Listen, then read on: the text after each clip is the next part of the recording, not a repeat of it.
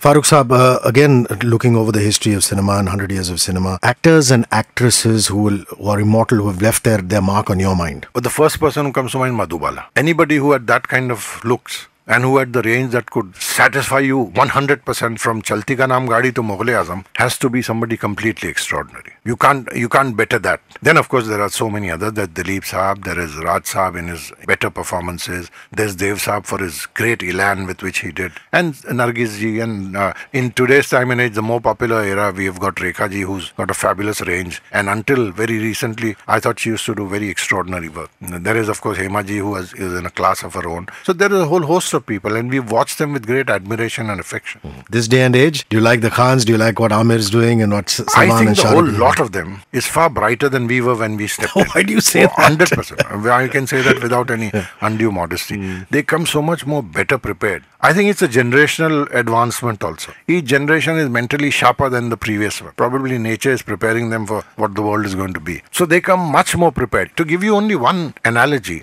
look at the manner in which little children perform in commercial advertisements these days. Earlier, a full-fledged child artist would be a pain in the neck even in cinema, because they were so unnatural and so precocious that you wanted them to either disappear or, God forbid, at least die on the screen.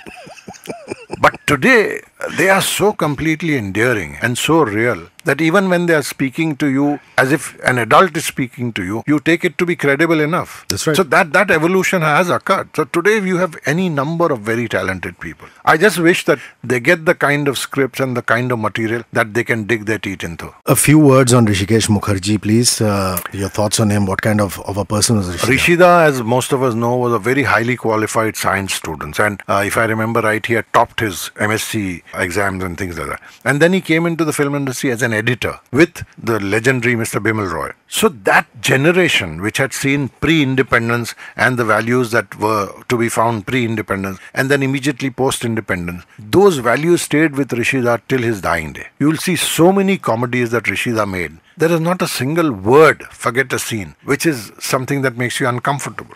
And the comedies are brilliant. You can laugh your stomach into, knots. They're so good. How can anybody forget something like Golmaal? But look at the kind of people that he used to get to work with him. The writer of Golmaal, Ali Raza Saab, was the writer of Golmaal and also the writer of Mahabharat, the serial. For the Chopras. I mean, so you see the range of the man, that he could do both and he could do both of them so brilliantly. But that's the kind of people they were. And what they were, as I mentioned earlier, used to reflect in their work. You can't have a completely decent, intelligent, educated man doing something that is so crass that you want to turn away the moment you see it on screen. And at the other end is also the other kind who can't do anything that you would watch with great admiration and hope for the future. And Manik Da, the great Satyajit Ray, was he very serious on sets? Or? No, he was fun on set. And we used to always have fun at Manik Da's expense at saying that, today at least we'll have a little delay in the pack-up time. But that never happened. One day, Sanjeev Kumar Saab and Saeed Jafri and all, who were all in the same film, we saw that we reached everybody would reach on time. Even the legendary Sanjeev Kumar would reach on time. We saw that Manik Da was sitting outside the shooting floor and getting things painted. And we said, "Arey, aaj to maza aa jayega." Today there will be a delayed pack-up and we'll all pull Manik Da's leg. So we started shooting at 12 plus. And we said, Reza, today you're going to lose out to us and we are going to win this bet that you won't pack up at 6:30. But the man would do it on the dot. And he'd complete his work. He was, I think, like an artist who was also a mathematician. He would work everything out to the last detail of an equation. And he'd give 2 plus and then a blank and write equal to 4. So you knew that in the blank space you have to fill in only 2. Because he has already written what is after the equal to sign.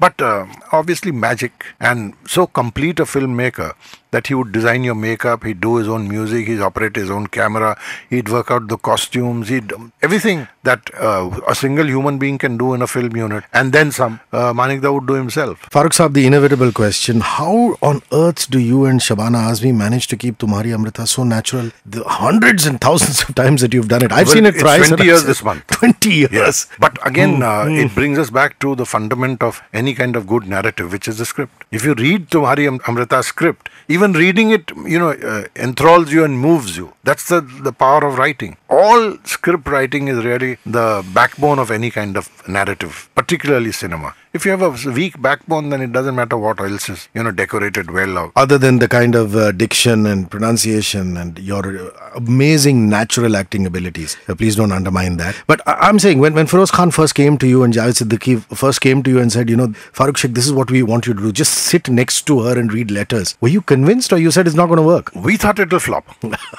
How honest. But he said that's all right, because we are going to do it for the late Jennifer Kapoor's. That's right. Memorial. And we'll do about 3 or 4 shows, maximum 6 shows in so-called experimental theatre, and then pack up. Very interestingly, the so-called dress rehearsal, although there is not much dressing in the play, everybody said, yaar, ye kaam karo, band kar do isko, mat karo isko, because this will be such a big flop, both of you all will get a lot of discredit for this. So we said, now it's too late, because tomorrow we have announced the show, and tonight how can we cancel the show? So we said, jo hoga hoga, kar lo yaar. We did, and the first show took off like a rocket. And then we knew that we have something completely magical in the script. And from then to today is 20 years of unstoppable Tumhari Amrita. Wow. I'm speechless. Last couple of questions. Why should someone who's just tuned in, why should we go into the theatres to see Listen to Maya day after tomorrow? I think everybody should get their money's worth. When you go into a cinema hall, you should demand that I'm spending time, money and energy. I need to get worth all 3 of these, time, money and energy wise. And Listen to Maya is definitely one such film. The last few questions are non-film questions. The internet, how much do you use it, Farooq Saab, and how has it revolutionized your life? Are you on social networking? Do you Google a lot? When I start how to switch on the computer, then I'll come back for another interview, and then I'll have evolved further. And so evolution will have to come before revolution. At the moment, I can't even switch on the computer. My daughters and my wife, who are like very adept at it, think that I'm going back to the Paleolithic age where these things did not exist. So you're still a fountain pen or a ball pen man? I'm a ball pen person, and I'm a SMS person, and that's as far as I've got.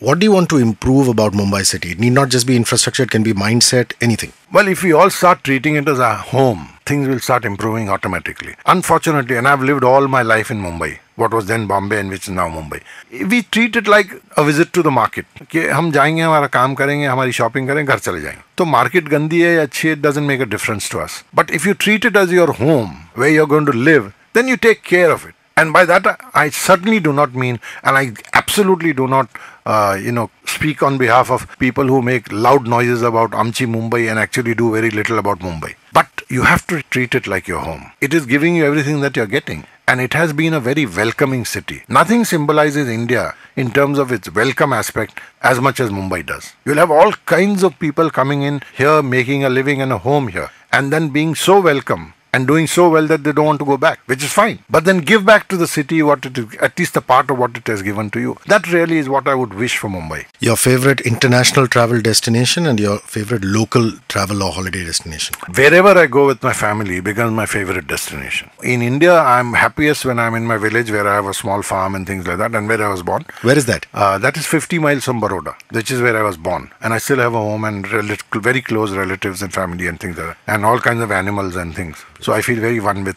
creatures that function at my level. And outside India, wherever I go with my family. When was the last nice memory? Last year we went to Istanbul and spent quite a bit of time. Fabulous city. Absolutely food to die for, and all kinds of food. And because it has been, at the hub of Western and Eastern culture, it's a delight of a place, even if you want to just look around the city. Sadly, it's disappearing. The old city is disappearing very fast because it's become such a popular tourist destination. So whoever wants to go to Istanbul, better do it immediately because they'll see the old and the new. Yeah. So are you a Mughlai food person or any food person? I'm any food person that tastes good. I'm going to ask Deepti Naval this eventually when she comes in. She's a grass eater.